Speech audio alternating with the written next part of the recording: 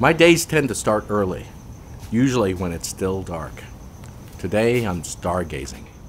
This is the quietest time of the day for me, you'll see. Specimens out.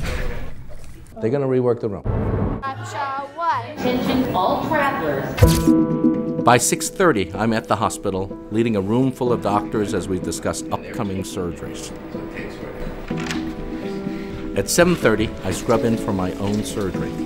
Today is a complicated case. The patient's tumor in the liver is buried and difficult to find. The omentum is all over this tumor. I want this tumor gone, and I want this tumor gone forever, okay? Okay, pick up, please. Okay, fire. Tumor is stuck against the back. 9:30, we're done. Short surgery, a good sign. Tumor came out cleanly, and I'm very happy with how things went. After surgery, it's back to the office.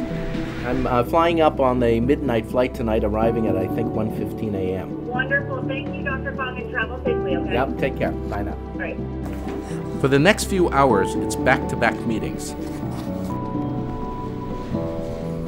Love that sweatshirt. How durable is the cover? Hey, Yuman. Hey, Michael, how are you? Can we take a hard hat walk through the CRU construction?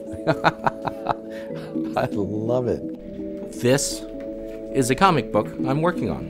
This is Multimodality Heroes versus Neoplasm. It includes an entire story of how cancer forms, how we go battle it. Once a day, I do something for this tree, and I feel like I'm connecting to something outside of work. That's good for the day. After even more meetings, it's time to go check on the patient we operated on this morning. So tell me what you think. What's going on? Any afternoon labs to look at? His PACU labs were actually all good. Okay. All of his labs were fine, actually. Okay, so somebody should be covering me. I'm leaving tonight, okay? Hey. What's up? I'll meet you there at 6:10, 6:15. Before the flight, one last stop, probably the most important of the day.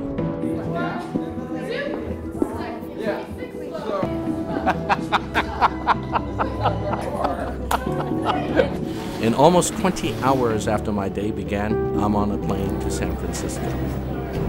Really good day. It's crazy busy, but that's how we like it.